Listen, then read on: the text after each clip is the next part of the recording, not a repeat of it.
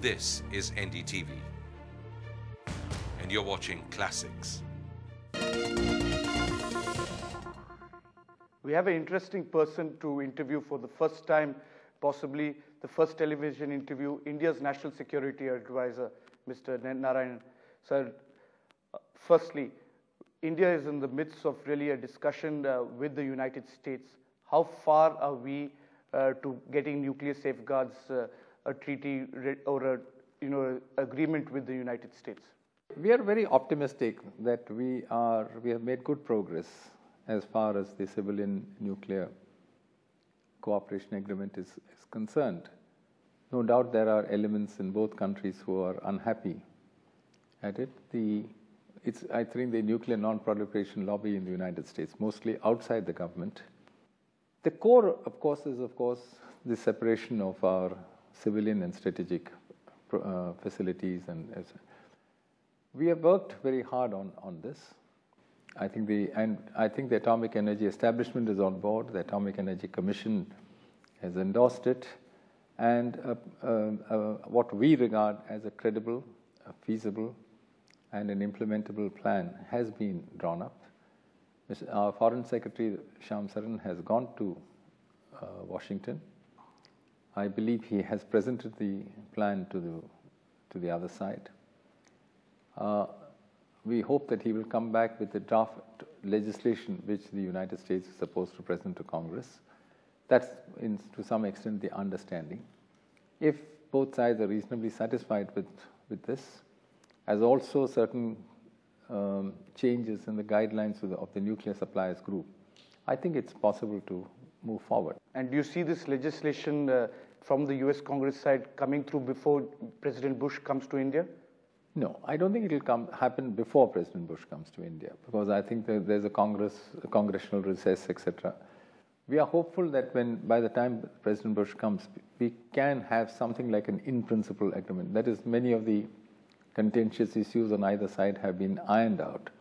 And when the President comes to India, which we hope will be in early March, this will be one of the main deliverables which will arrive, saying that the two sides have now reached an understanding as to what is possible.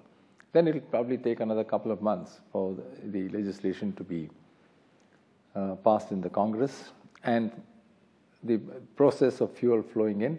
And then, as you know, the program is to be done in phases. There is a sequencing understanding which has to be reached, and hopefully by June, it should be possible to start the process if everything goes well.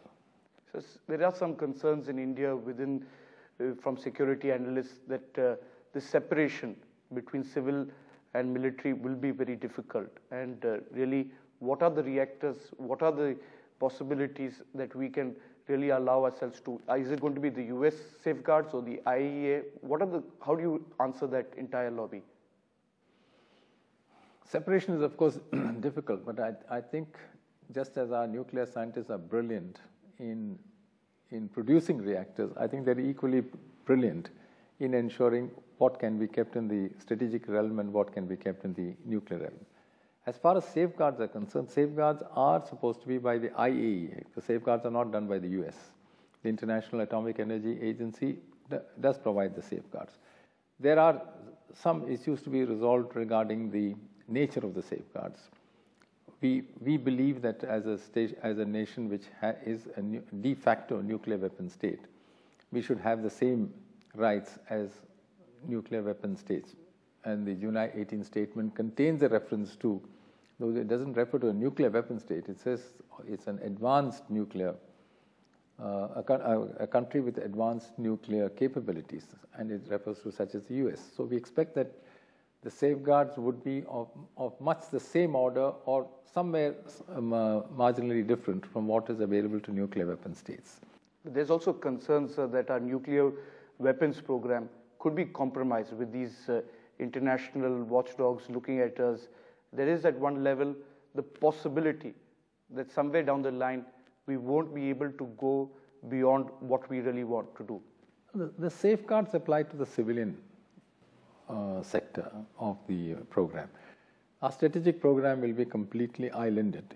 Therefore, there is no question of watchdogs being involved with the strategic program. So that fear is totally unfounded.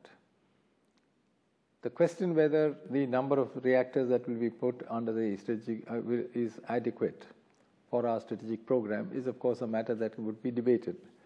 But I think there are few countries in the world, well, I would say there are only 3 or 4 countries in the world who have such a brilliant group of nuclear scientists. And they have done a calibration. And I think the calibration is something that we find adequate at the policy level. And I suppose we should go by that. Is if the US Congress looks at those sites that you did give in the atomic energy, if they say that they need more atomic energy sites to be included, would that be subject to negotiation? See, as far as we are concerned, we are not dealing with the US Congress. That has been made very, very clear. We deal with the US administration. It is for the US administration to deal with the US Congress. If the US administration would like some changes into to the contours of the plan, just as we hope that if there are elements in the draft legislation that they produce and we want changes, we expect that both sides will try to reach an understanding with regard to that. But I think, in a sense, what we have provided is very, very substantial. There's not too much scope for us to make changes. There could be some differences perhaps in the sequencing or the phasing. But in the numbers, it may be difficult to make too much of a change. But anyway, that's a matter of detail. We'll have to go back to the Atomic Energy Group to look at those issues.